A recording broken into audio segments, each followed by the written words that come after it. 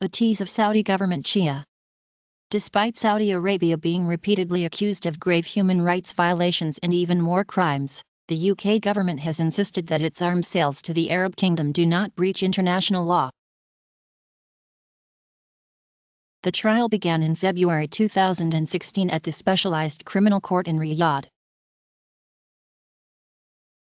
He said defense lawyers also asked the court to halt an ongoing local media smear campaign against their clients, which they said would lead to an unfair trial. According to reports, 30 of the defendants were given prison sentences and 2 were found not guilty.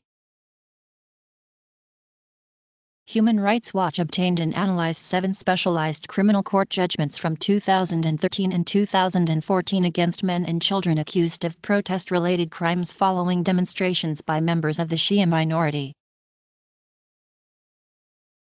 The conduct of the trial so far raises fears that 25 of the 32 defendants could be handed death sentences without an adequate chance to defend themselves, Human Rights Watch said. On January 27, Amman Center for Human Rights Watch released a report, Anxiety and Anticipation of the Impending Trials of a Group of Shiite detainees on charges of spying for Iran.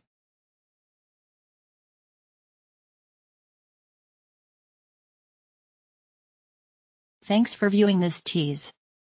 Sign up for the Tip Top Tech channel or search for a Tease Second Mind on YouTube to find and then enjoy other teas.